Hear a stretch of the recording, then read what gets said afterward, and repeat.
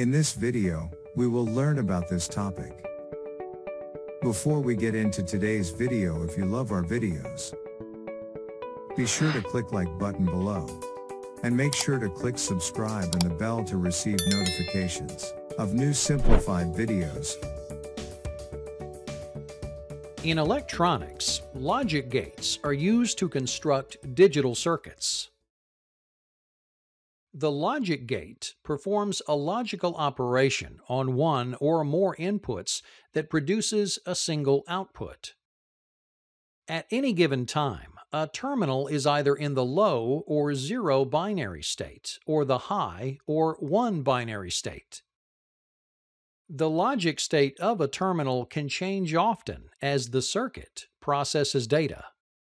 Logic gates can be combined in a wide array of configurations to perform a variety of complex operations. Let's look at a number of logic gates and observe how they operate. The first one is the AND gate. It's represented by this symbol. You have two inputs, A and B, and output Y. It can also be written using a Boolean expression, A dot B equals Y. Keep in mind that the multiplication dot in Boolean algebra is used to symbolize AND. Another way to view the AND logic gate and its operations is with a simplified circuit, with the A and B switches representing the circuit terminals of the AND gate.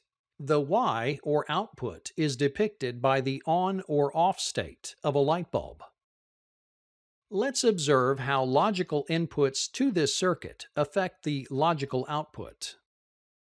To assist us in determining logic gate outcomes, we'll construct a truth table to explore how inputs and outputs relate to each other. When A and B are open or low, their values in the truth table are the binary value 0. The Y, or the output, is also 0 or low, and the bulb does not light.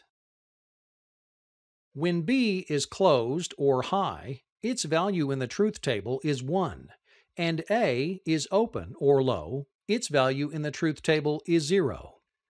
Thus, Y, or the output, is 0 or low, and the bulb still does not light.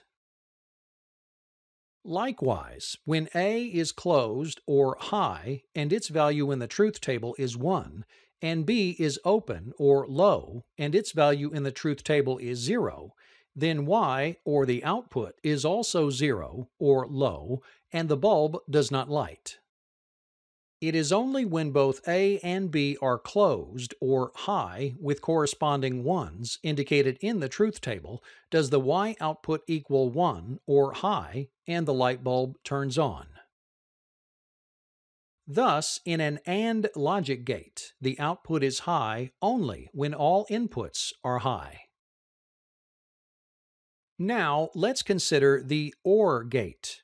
It's represented by this symbol.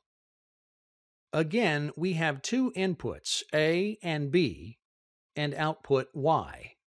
The Boolean expression is A plus B equals Y. Keep in mind that the addition symbol in Boolean algebra means OR.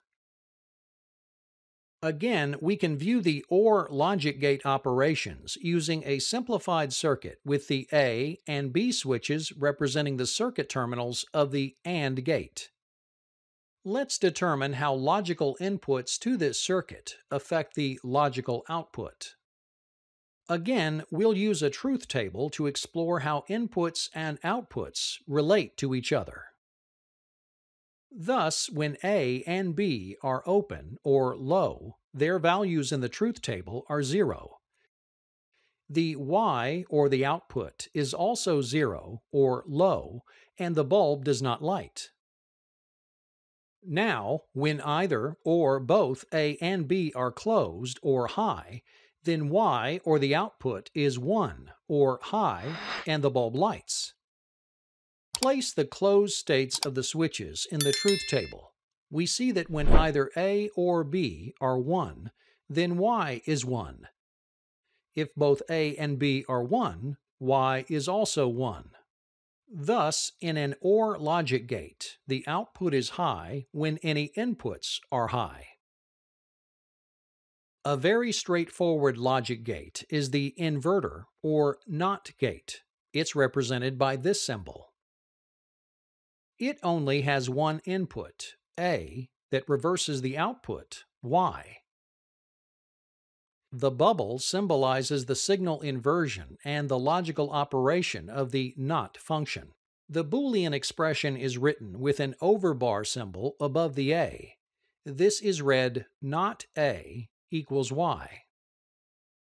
With this type of gate, the truth table is simplified, so we can show that when A is 0, Y is 1. Conversely, when A is 1, Y is 0. Thus, the output is the complement of the input. Let's look at a NAND gate. Its symbol looks like this.